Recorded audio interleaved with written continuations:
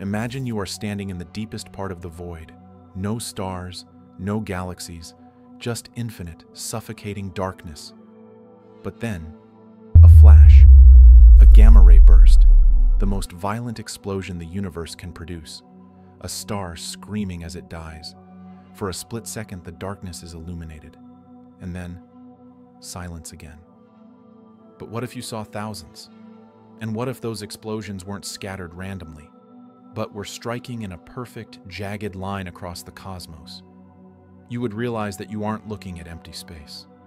You are watching lightning strike the spine of a sleeping giant. In 2013, that's exactly what happened. A team led by Dr. Istvan Horvath wasn't looking for a wall. They were mapping gamma ray bursts, the death screams of massive stars. These are the brightest electromagnetic events in the universe. When a supermassive star collapses into a black hole, it fires a jet of high-energy radiation across the cosmos. Astronomers use these pings to map the deep universe. They are incredibly rare. A typical galaxy might only produce one gamma-ray burst every few million years. Finding one is lucky. Finding a cluster of them is statistically impossible. Astronomers realized that for so many of these rare explosions to appear in the same patch of sky, there had to be an overwhelming amount of matter there to produce them. They expected the explosions to be random, scattered, chaotic. Instead, they found a pattern. The explosions weren't scattered. They were clustered, a dense concentration of dying stars billions of light years away. When they connected the dots, the shape that emerged was impossible. They named it the Hercules-Corona Borealis Great Wall. Great Wall is an insult to its size. It is a superstructure of galaxies spanning 10 billion light years. Let's put that number into perspective. The Milky Way is 100,000 light years wide. The Big Ring we discussed recently is 1.3 billion light years. This wall is nearly 10 times larger than that. It accounts for roughly 10% of the diameter of the entire observable universe.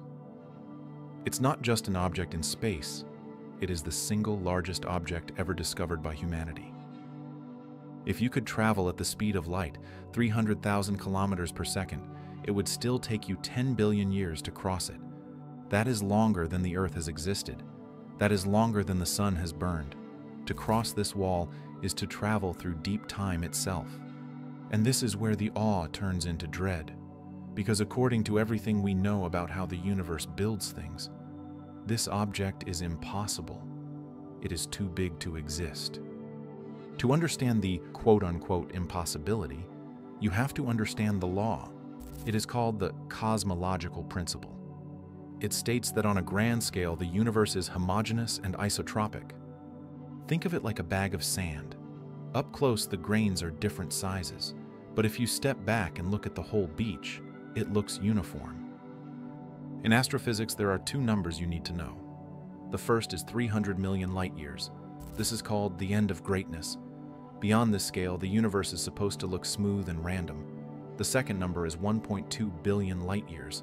This is the theoretical hard limit. According to the math of the Big Bang, it is physically impossible for gravity to build anything larger than this. So we have a soft limit of 300 million and a hard limit of 1.2 billion. The Hercules-Corona Borealis Great Wall laughs at both of them. It is 10 billion light years across, 30 times larger than the end of greatness, 8 times larger than the theoretical maximum. It is like looking at a smooth desert and finding a mountain that is 500 miles high. It breaks the fair sample rule. This structure suggests that the universe is not smooth, it is lopsided. It implies that the Big Bang didn't distribute matter evenly. It missed a spot, or worse, it poured everything into one spot. But the size isn't the scariest part, it's time. This is the smoking gun that makes astronomers lose sleep. Gravity is the weakest force in the universe. It is a slow builder. It takes billions of years to pull gas into stars, stars into galaxies, and galaxies into clusters. It is a brick-by-brick process. The universe is 13.8 billion years old. This wall is 10 billion light years away, meaning we see it as it was 10 billion years ago. That leaves only roughly 3.8 billion years for it to form after the Big Bang. To build a structure this massive in only 3 billion years is mathematically impossible using standard gravity. It's like finding a fully grown 100-year-old oak tree in a garden that was planted yesterday. Gravity didn't build this. It didn't have the time. Something else pushed this matter together. Something faster, something stronger, something that existed before gravity took hold. The Great Wall is not alone. As we map more of the dark, we are finding more impossibles. The giant arc, the big ring. They are all statistically impossible, and they are all suspiciously close to each other. Some physicists argue this is evidence of cosmic strings, cracks in the universe formed during the Big Bang that act like invisible magnets, trapping matter into massive lines. Others, like Sir Roger Penrose, suggest these are scars, remnants of a previous universe that died before ours began. The Great Wall might be the corpse of a supercluster from a reality that no longer exists. Or perhaps we are looking at the scaffolding. Maybe the universe isn't a random explosion. Maybe it is a construction site, and the Great Wall is a load-bearing beam. The discovery of the Hercules-Corona Borealis Great Wall didn't just add a new object to our map. It tore the map up. It tells us that our standard model of physics is, at best, incomplete, and at worst, completely wrong.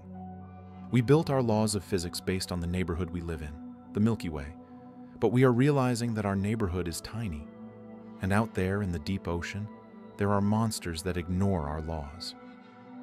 The universe is not empty. We are at the early stages of mapping the dark, and we are just starting to turn on the lights. Around 2013, our analysis of GRB spatial distribution revealed an unexpected clustering of bursts in a particular region of the sky, corresponding to redshift around 2.